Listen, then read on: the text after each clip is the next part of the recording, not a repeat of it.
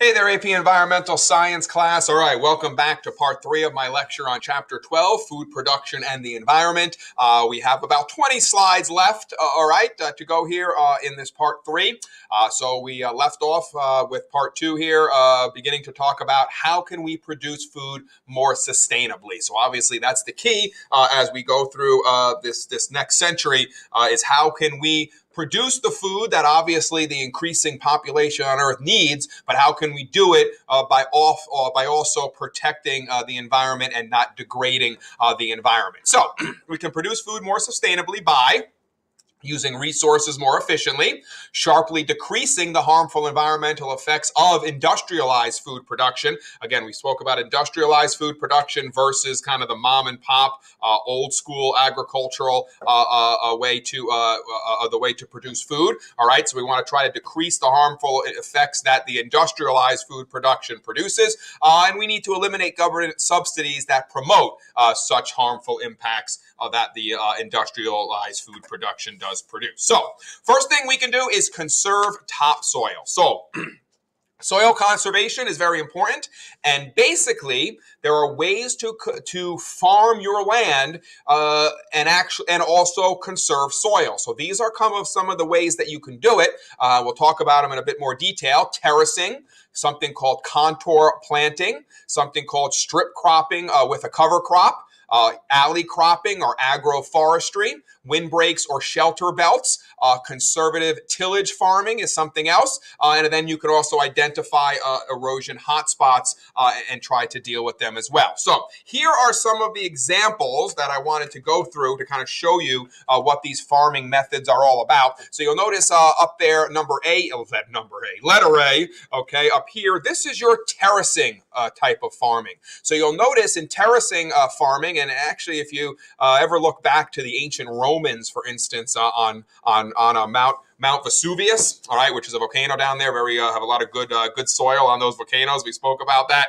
This is how they actually farm. They had these terrace up the volcano, and that's actually how they did things. So you'll notice this is your terracing farming, and this helps conserve topsoil, because you'll notice when it rains, you have these, instead of having a slope that would have caused the topsoil to run down the slope, you basically have these flat terraced areas. And when something is flat, there's less of a chance of soil eroding because the rain falls on it and then infiltrates or percolates through the ground, but doesn't necessarily run off down a hill. All right, so terracing, one way to conserve topsoil. You'll notice B here, this is what's known as contour plowing, and you'll notice in contour plowing you basically plow via the contours of the land. Okay, so you don't just go up and down rows. You actually use the contour of the land to plow, as you're seeing here. All right, they're actually plowing with the contour of the land, and this also helps decrease erosion, decrease that topsoil leaving, because again, it allows more flatter areas for the rain to just infiltrate the ground and not run off, taking the topsoil with it. You'll notice C here, this is what's known as intercropping. Intercropping is very important. It can help conserve topsoil. And basically in intercropping, you have rows of different crops side by side from one another. Okay, so it's not all the same crop all the way down. We have intercropping, which means you put different types of crops in and around a farm, with some of the crops on the outside of the farm kind of acting as a little bit of a windbreak, a natural windbreak or something like that, or a natural way to keep soil from eroding. Maybe these plants, maybe these ones here have a deeper root system that allows the soil to hold in more. So by doing that intercropping, you can also conserve topsoil. And the last one here is the windbreaks. What are windbreaks? We're just kind of rows of trees or big bushes in between your farmland. As wind, because wind erodes topsoil just like water does, okay? As the wind blows through here, it actually stops, or the windbreaks buffer the wind, and that actually decreases the amount of topsoil that is being eroded, okay? So again, these are just different types of farming methods that can help conserve topsoil, and these are the type of farming methods that we need to get back to. Again, the ancient Romans did this. up here. They did the terracing. Most of our mom and pop type of farms have intercropping just naturally. So again, and windbreaks kind of natural as well. So again, these are things that we can do to help conserve that topsoil.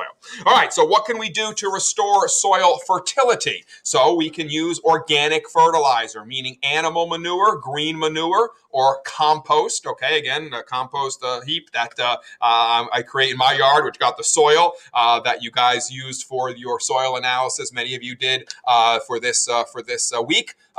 I pulled that out of a compost heap. So these are ways that you can produce fertilizer organically. You can manufacture inorganic fertilizer like nitrogen, phosphorus, and potassium. But again, we want to use that as little as possible. Something called biochar is actually something new. This is actually it's a special type of charcoal that can be used to help restore soil fertility. And then crop rotation, and that's been done for thousands of years. Different crops use different nutrients more. So let's say crop A likes to use more nitrogen. Crop B likes to use more potassium in the soil. Crop C maybe likes to use more phosphorus. So if you rotate the crops, all right, maybe plant C used up a lot of the phosphorus in this soil. Well, if you move in a new plant next year that likes nitrogen instead of phosphorus, or uses more nitrogen, well, it'll use the nitrogen in that soil, allowing the phosphorus to kind of naturally replenish itself, and then you can continue to rotate the crops year after year, and this is a way to restore and to continue to have that soil fertility, and crop rotation's been around for thousands of years as well. All right. Also, we need to reduce that soil salinization and desertification. So what is desertification? That's when an area becomes a desert. What's soil salinization? That's, remember, when you over-irrigate, and any salts that are left, that are in the water that you're irrigating, eventually there's so much accumulation of those salts that you end up destroying the soil, and plants can't grow. So again, for soil salination, unfortunately, there's a lot of costly solutions. It's very difficult to get that salt out of your soil, so you really want to try to not have that happen really in the at the onset. Desertification, all right, reduce population growth, reduce the overgrazing, the deforestation, and the destructive forms of planting, irrigation, and mining that obviously can produce some of this desertification. We spoke about some of this in this unit. We spoke about some of it in the previous chapter as well. And also plant trees that anchor topsoil. All right, we spoke about how trees, the root systems of trees, really good at preventing erosion and keeping that topsoil where it is. So you can plant trees that can anchor that topsoil. Again, similar to the windbreak farming method we saw in the previous slide. So again, just these are some ideas. Again, salt salinization, prevention, reduce your irrigation, use more efficient irrigation methods, or switch to salt-tolerant crops, which actually can handle salt. So that's something we can do, maybe genetically breed crops that can handle more salt. Clean up, unfortunately, is very expensive with salt salinization. You have to flush the soil, and it's expensive and it's inefficient. You can see flushing, all right, by kind of keeping these pipes in here that would flush out the soil. You could stop growing crops for 2 to 5 years. On that particular soil, stop irrigating that soil. But unfortunately, if you need your money and you need to create these crops 2 to 5 years, that may not be possible. Or you can install underground drainage systems that could potentially move away some of the excess irrigation water that then doesn't sit around and allow that salt to kind of build up. All right. So these are some ways that we can try to prevent and then try to clean up that salt that salinization. We can also produce and consume meat and dairy products more sustainably, all right? So now kind of moving on, remember we talked about crops, meat, and then fish, and we're kind of moving along that as well. So how can we consume meat and dairy more sustainably? Well, shift from less efficient forms of animal protein to more efficient. So for instance, pork and poultry are more efficient than beef. That means you get more calories per unit of pork or poultry product as compared to beef product. So maybe we should be eating more pork and poultry as opposed to that red meat. Reduce or eliminate your meat intake. All right. Obviously, if you remember way back from the beginning of class when we looked at our carbon footprint, right? Who are the ones who had the big carbon footprints like myself? We were the one. I were the one eating a lot of meat, right? I think Lucia, our classmate Lucia, maybe had the lowest ecological footprint, and I believe that's because she doesn't eat a lot, if any, red meat. So again, that's kind of key here to your ecological footprint. All right, you want to reduce or eliminate the meat intake. You want to insects, another source of protein. So I know that sounds kind of disgusting, but in other parts of the world they eat insects, and insects are abundant, right? So maybe that's another way to get our protein. Again, kind of disgusting. Hopefully you're not watching this during your lunch break, but hey. I mean, it's another way to get protein, right? India's dairy industry use crop residues such as rice straw and corn stalks. This saves energy and reduces greenhouse gas emissions. So again, just another way to kind of do this. So this is a really interesting chart here, all right? This is the amount of feed required to produce 1,000 calories of meat. And you'll notice that beef is so much more. 36,200 calories, okay, is the amount of feed required to produce 1,000 calories of that meat. Look at pork, 11,000, 8,000 for poultry, 6,000 for eggs, a little bit, just over 6,000, a little under 6,000 for dairy, okay? So as you can see, beef is far and away, okay, the most inefficient form of protein for us to use, because look how much feed is required. So that feed, that's like what you're feeding the animals. Over 36,000 calories to produce 1,000 calories of meat for us to eat. Okay, so again, pork, you only pork 1,000 calories, only need 11,000 calories of feed. Okay, so you can see how much more beef is compared to the rest of the ways that you can get your protein via meat and dairy.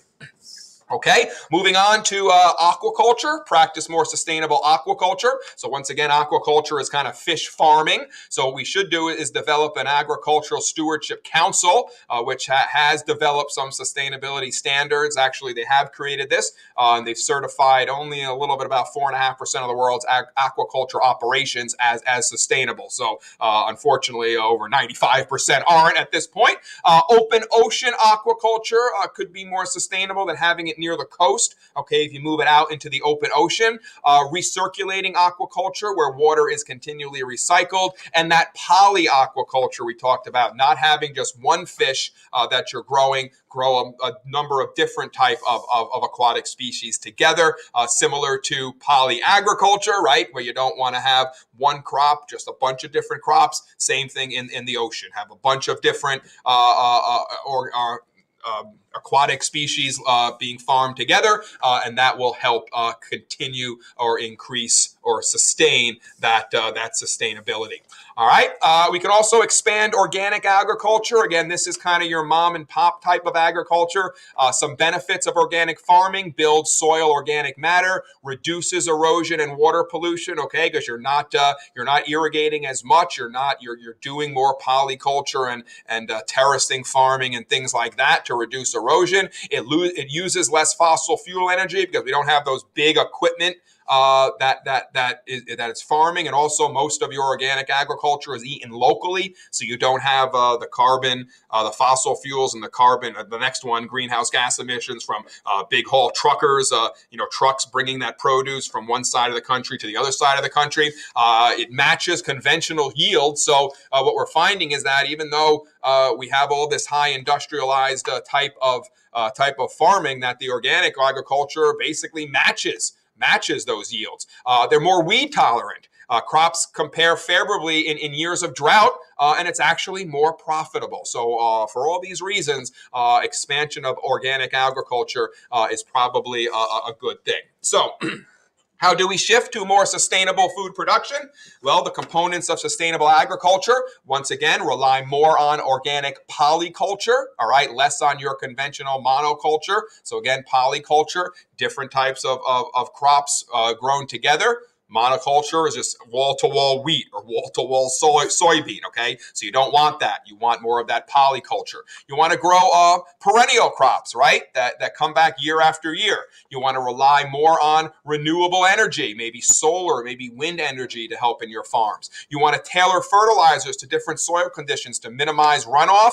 And again, you want to irrigate more efficiently to try to reduce those effects of that salinization, which again, once you get salt in your farm, 2 to 5 years it takes for that salt to go away. So again, just kind of a chart here, kind of help you kind of get the pros and the cons so you kind of can see this. All right, solutions to more sustainable food production. We want more high yield polyculture, more organic fertilizers, more biological pest control, right? More of that IPM, that integrated pest management we talked about. We want more efficient irrigation. We want those perennial crops, crop rotation, water efficient crops, soil conservation. We want to keep that topsoil, and we want to have subsidies given for sustainable farming. What we want to see less of is soil erosion, soil salinization, less water pollution, less aquifer depletion. So all of this, okay, we need less of this, less overgrazing, less overfishing, all right? It produces less loss of biodiversity, less fossil fuel use, less greenhouse gas emissions, and again, we want less subsidies for unsustainable farming, okay? So again, take a look at this, just understand what we want here. These are solutions, more of the stuff on the left side, less of the stuff on the right side to help us provide more sustainable food production.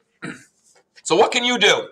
Well, how can you eat food and food production more sustainably? Well, of course, we spoke about it. Eat less meat, no meat, or organically certified meat. Choose sustainably produced herbivorous fish. Okay, use organic farming to grow some of your food, buy certified organic food, eat locally grown food, compost your food waste, and cut down your food waste as well. So these are ways that we can shift to a more sustainable food production.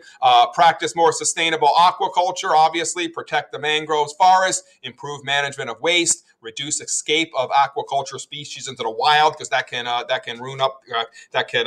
wreck the balance, the ecosystem balance in an aquatic system. Set up self-sustaining polyagricultural systems that combine aquatic plants, fish, and shellfish. Again, similar to on land, you don't want one type of fish. You want poly. You want a bunch of different aquatic animals living together, organisms living together to increase or can keep that biodiversity, that sustainability, and certify sustainable forms of aquaculture around the world. All right, so how can we improve food security? I believe this is the last topic here. So again, food security is having people the ability to eat. Government policies have controlled food prices and provided subsidies. So for instance, New Zealand and Brazil have ended farm subsidies successfully. Government and private programs that target poverty can improve food security. Low interest loans, immunizations, and vitamins for children can help food security, can help them get the nutrition that they need, the vitamins, the minerals that they need, so that we don't have any undernutrition or malnutrition or chronic malnutrition. Community, we can grow and buy more food locally, right, to cut food waste. So this can help food security. Community-supported agriculture, people buy a share of a local farmer's crop. So this is a way to do this. Receive box of produce on a regular basis during the growing season, and this supports local economies and local farm families. So that's one way that we can grow and buy more food locally to cut that food waste, to increase that food security. That's the idea here. Much of our food waste occurs in restaurants, homes, and supermarkets. 30 to 40% of food supply thrown away each year, especially here in our overdeveloped countries. Okay, so that's something to think about when you're not eating. Your mother or your grandmother always used to say, make sure you can't leave the table till you eat all that food on your plate. Well, this is why they were saying that, because 30 to 40% of the food supply we actually throw away all year. So here's just an example of a community garden where, again, folks are just locally growing produce and then sharing it with the local community. Again, the food isn't being moved across country, so you're reducing the fossil fuel use for that. And again, you see a polyculture here, different types of plants all being grown together, different types of crops all being grown together. All right. Obviously, there are some trade-offs. There are some challenges on the demand side. Here are some challenges to food security. We got a growing population, people moving up the food chain. Okay, and we're turning food into biofuel now as well. So that's also decreasing. We haven't really talked a lot about that, but a lot of your ethanol, alcohol, and that biofuel produced by grain.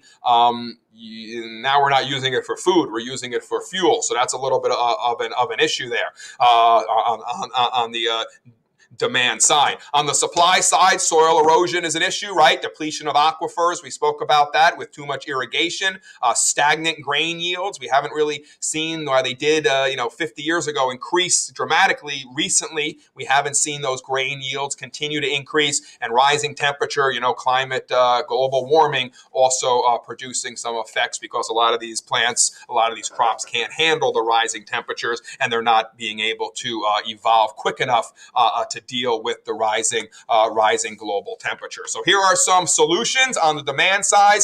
Let's stabilize the population if we can. We spoke about that a couple of units ago. Eradicate poverty, reduce excessive meat consumption, and eliminate biofuel subsidies. We thought that we would help out these farms producing biofuel because we thought biofuel would be important, but now we're realizing that it's kind of leading to potential issues with food security because we're not having enough food now. We're using it for biofuel, so maybe we need to eliminate those subsidies going down the road here. On the supply side, some solutions: conserve your soil, right? We talked about some of those farming methods, the tillage, the terracing, the intercropping, the contour plowing. Use water more efficiently so you don't get that salinization to occur. Find ways to increase yields more naturally. And of course, if we could stabilize the climate, a lot of these problems might actually go away. So, last two slides here, just the big ideas of this unit. I know it was long, but it's an important one.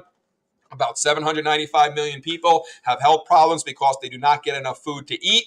2.1 billion people face health problems from eating too much, right? So we got the yin and the yang there. Modern industrial agriculture has a greater harmful impact on the environment than any other human activity. Think about that, guys. Modern industrial agriculture has a greater harmful impact on the environment than any other human activity. And you probably didn't know that because we don't talk about it that much, right? We talk about factories and cars and all that, way that we're degrading the environment. Well, your industrialized agriculture is doing it greater than anything else. More sustainable forms of food production greatly reduce harmful environmental impacts of the industrialized food production system. So again, we do that food production more sustainably, and we greatly reduce the harmful impact. So final one here, final slide, tying it all together: growing power and sustainability, transition to a more sustainable food production, rely more on solar energy, again, conserve that topsoil, return crop residues and animal waste right to the soil, okay, to re-nurture that soil, rely on a greater variety of crop and animal strains. Again, that's more of that polyculture. And again, there you go. Use polyculture and integrated pest management